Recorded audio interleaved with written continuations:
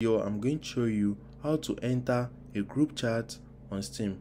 So if you want to enter the chat room of a group on Steam, let me show you how it is done. The first thing is open up your browser and you need to search for store.steampowered.com. Right here, log into your account and you need to take your mouse to your profile name right here. Don't click on it.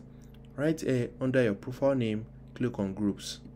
Once you click on it, you are going to see the list of all the groups you are in on Steam. So now click on one of them. Just click on any of the group.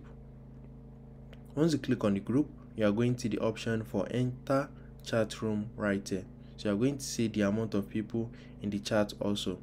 Just click on enter chat room and you can get the Steam app or just use the web chat. So I'm going to make use of web chat.